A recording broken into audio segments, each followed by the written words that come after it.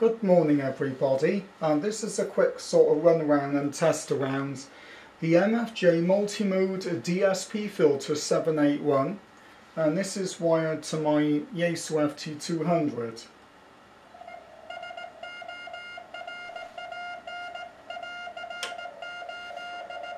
That's on 500 Hz.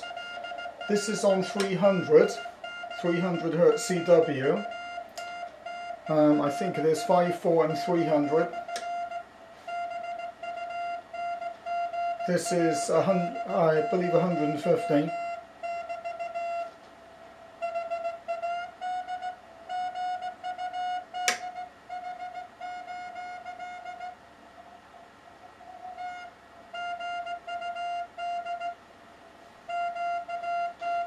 This is the narrowest set in 150. There's a bit of drift because my rig has only just been turned on.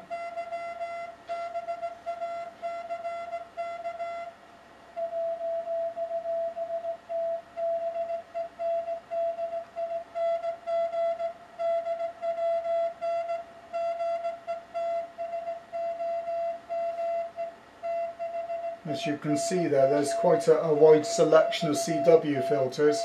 This is the widest, which is 500 Hz.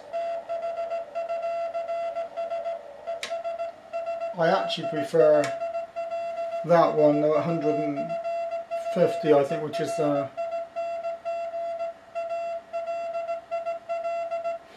good thing about this filter is you can have it out of line if you don't want it. And I'm just going to do a demonstration about what it's like out of line.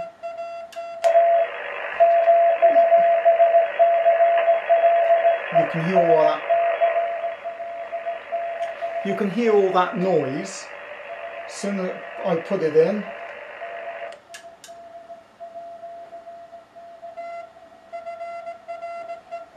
The noise just disappears. Obviously, it's a lot quieter with the filter in. There's not much amplification on this unit, so if you turn it up to where I find it comfortable, it's almost in the red. It could have done with a bit more amplification in the unit itself. As you can see, it's working quite well, and this filter does the filtration for packet and AMTOR and whatever you want to do, SSTV, PSK.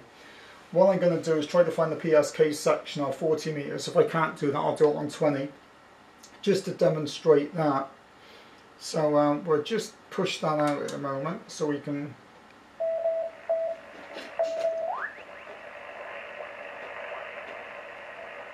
nothing on 40.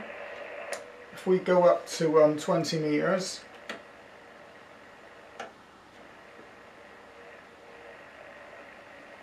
most of the bands are pretty dead this morning, so I'm just going to try and see if I can find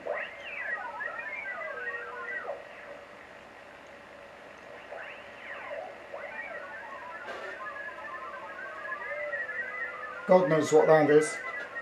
It might be Ross, it might be JT something, I'm not really sure. Troubles with these digimodes, you never know what they are, because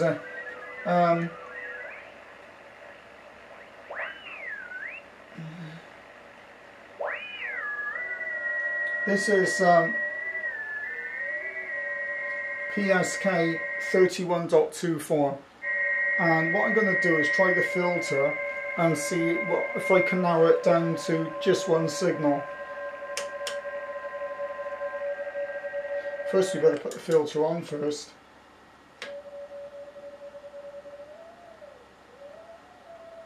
In the moment we just got one signal coming through. That's on CW. Those don't do anything. That's on the HF packet. As you can see, it cuts down the background noise, and obviously there's only one signal coming through. So if you want to center it on one signal, so you didn't have all the other ones, and it would also cut down on the interference. Let's try the That one there is VHF packet, so it's a bit wider, a bit distorted.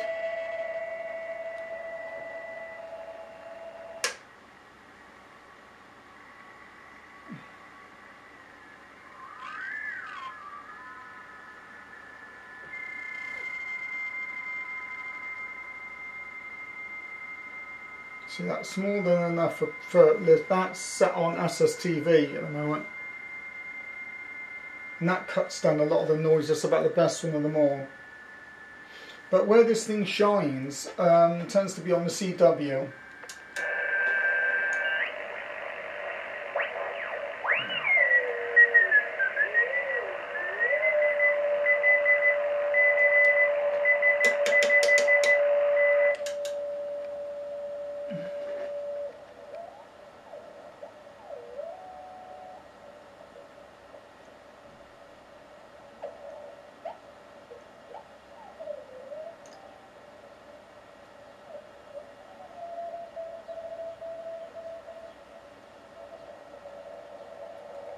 Yeah, no,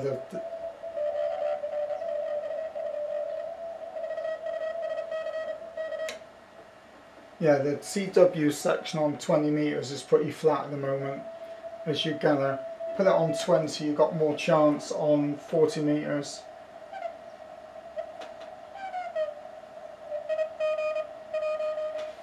"40 meters is more alive.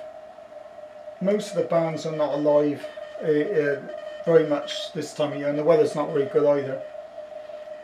So there you have it. You hear the multimode filter.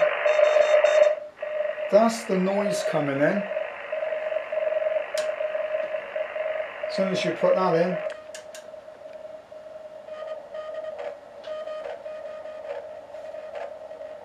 it makes it a lot easier to hear the set itself without all the noise.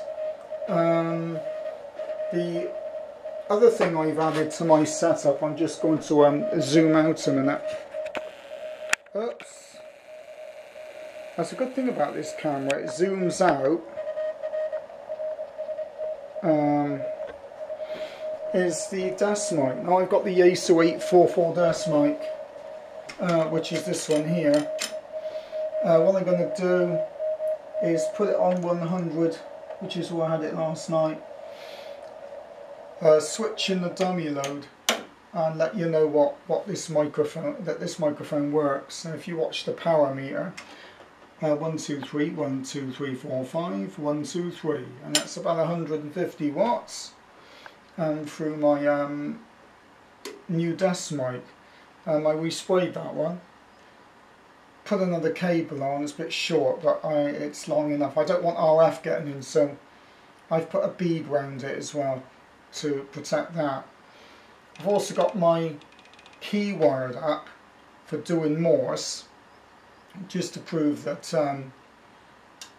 that actually works. And put it on the CW.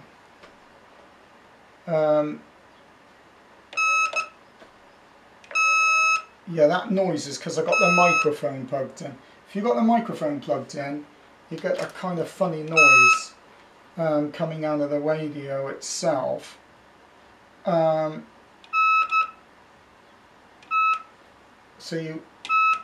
one thing you'll notice when you're using the filter is it kills your side tone. It knocks your side tone out. So you have to rely on that green light when you're using that filter. It's just the way it is, because this filter's working on the speaker output. So that is a little bit of a pain. You do have to get used to it. I'm going to make a cable for that, so when it transmits, it turns off the filter and then turns it back on when it receives. I haven't got around to doing that at the moment.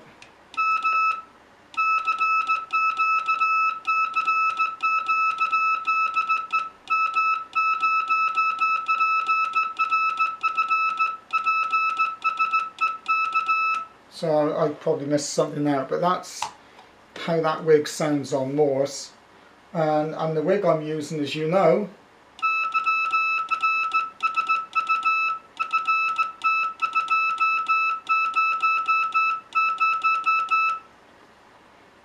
the Yaesu FT200, so I can send more. I can't receive it very well though. That's one of those things, unfortunately. But anyway, that's a little introduction to my filter and to the Yaesu YD844 desk microphone, which is what's actually made for this. So I hope you got something out of this short video. One thing that is always worth having while I'm at it is make sure, if you can have the hand mic. I mean, I got this hand microphone on eBay. It was about £20. I had one and I gave it away to somebody like a fool, and then this one came up and I thought I'd better buy this one. I don't know what made me get rid of it, the original mic for. I sold it to a mate of mine on one of the frequencies and suddenly realised I might, if I sell it, I want to sell it with everything that came with it. I got the complete lineup now, including the 2 microphones. All I need now is the YH55 headphones, and I got everything that went with that when it was new. So 73s to everyone from the amateur radio nut house of the nutty aspie radio ham, as I call myself. And I hope that demonstrated the 781 filter.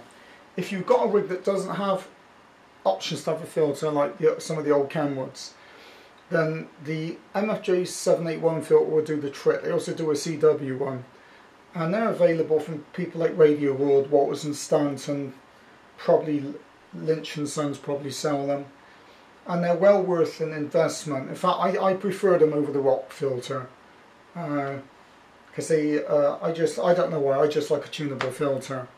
So nice to see you.